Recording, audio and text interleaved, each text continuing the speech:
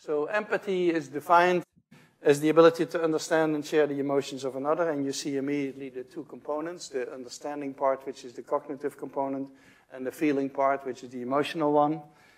And I usually divide empathy in two. One is the bodily empathy. You're talking with a sad person, you will have a sad expression on your face.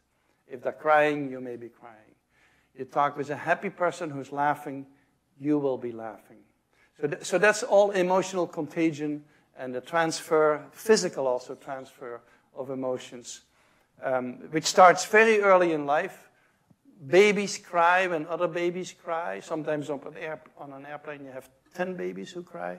So babies, and have been tested, it's specifically for crying. It's not like other sounds like vacuum cleaners or noises. No, it's specifically babies cry when other babies cry. So